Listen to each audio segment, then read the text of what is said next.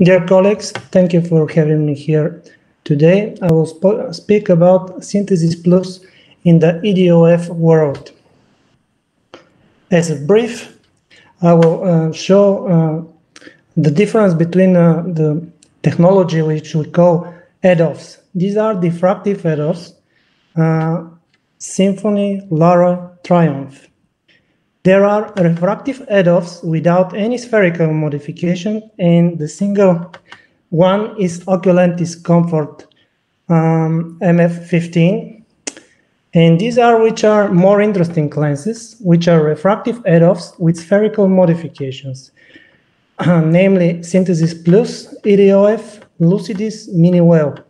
And there is another breed, which is Monofocal Plus, which is ISOPure and iHands. Frankly, they are more or less monofocal lenses with some intermediate capabilities.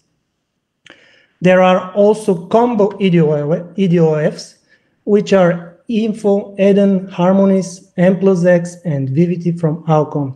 What is the meaning of combo? They combine spherical modifications plus diffractive elements inside. Another EDOF technology, which is ancient but really robust, is the pinhole effect, and there are two representatives, which are IC8 and extra focus from Morcher. And I want to stress a little bit on this slide, zone of modification. You have a central zone of modification, you have a combo zones of modification and paracentral ones. Why that is important? Because it is directly related to the visual axis and the ability to tolerate angle kappa or decentration in the pupil area.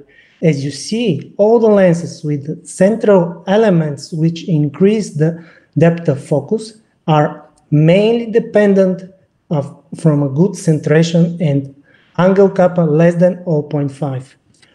Combo lenses, they are a different story because they employ central and paracentral elements, and the paracentral lenses as Synthesis Plus, they seem to tolerate much of visual axis decentrations and are less dependent from the large angle kappa.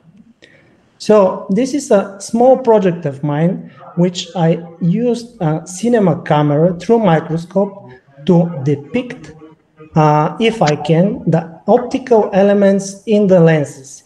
This is a Synthesis Plus. You can see the large central refractive area, which is unaffected from any spherical or other transitional elements, which is extremely important because this is the main dioptric power of the lens.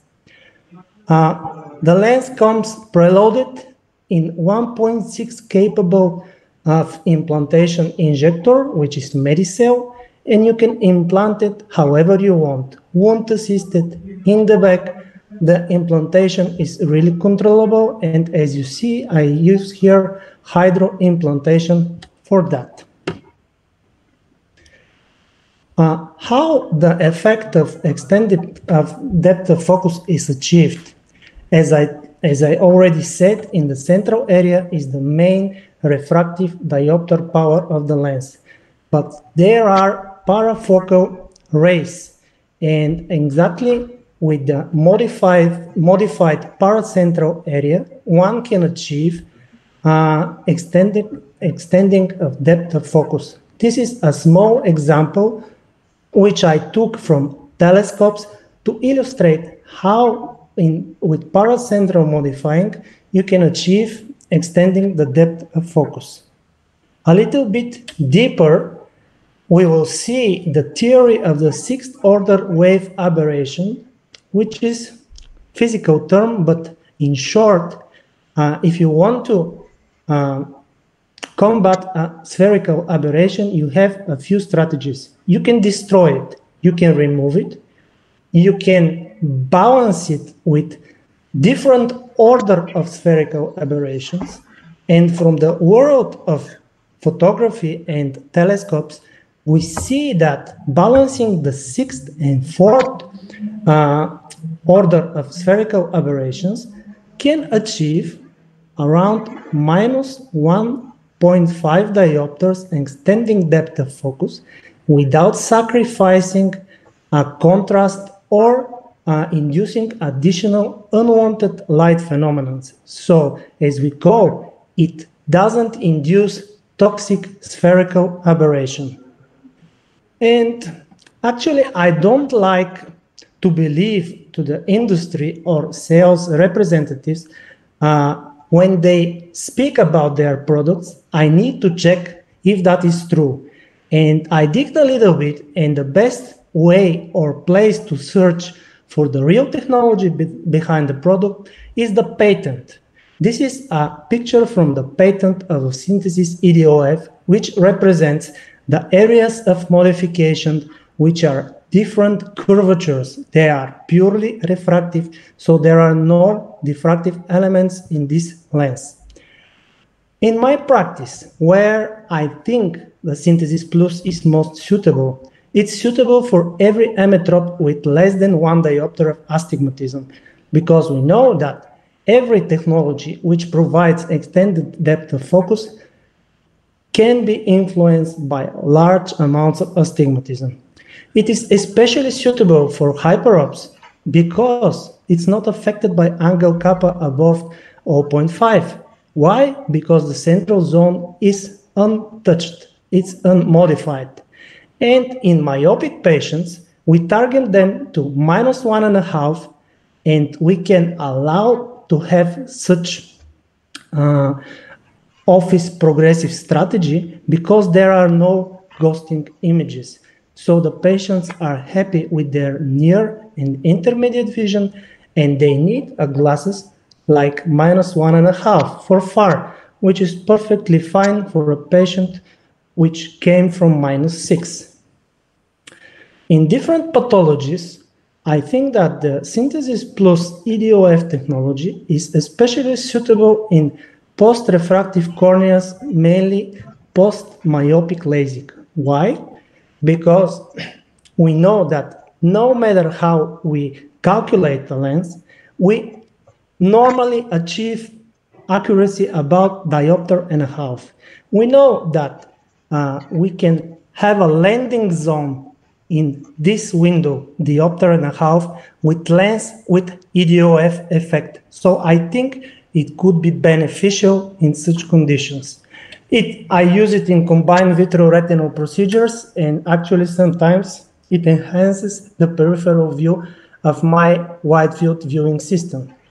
There is no contraindication to use this lens in diabetic macular edema because the imaging plane is actually more than a single line as with my monofocal lens. In dry ARMD, there is no difference between the monofocal and EDOF lens. And in glaucoma eyes, I would not implant that in close angle glaucoma eye because normally these eyes are on pilocarpine and they have small pupils.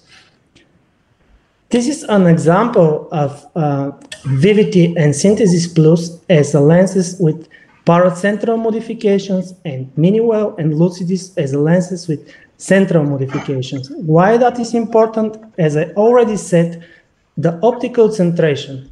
These are two eyes on the same patient implanted with Lucidis. You see that the central button in the right eye is fairly centered by the pupil, and in the left eye it is decentered. Decentration of the central element means that this lens is mainly dependent from the visual axis and should not be implanted in eyes with large angle kappa. This is the patent from Vivity, which is diffractive element plus wavefront shaping lens.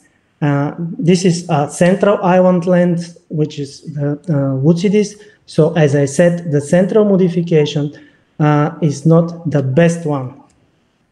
And this is a short movie which will show the same pictures of diffractive lenses which show how the design of the Fresnel optic, which is fairly basic, shows what happens in the real world when this lens is touched by the light. You have internal reflections, starburst, you have aperture rings, all that things that you don't have in the refractive EDOF lenses. These are different examples of the bifocal and trifocal technology. So you see the reflections and the unwanted light phenomena that can occur in such eyes implanted with such lenses. You see the surface reflections, which is something that when in the night you have driving lights in front of you, you will experience.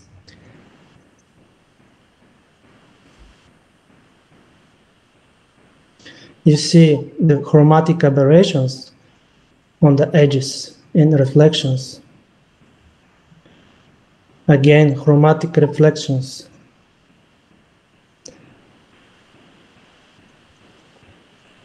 This is a pure blast. And this is oculentis comfort.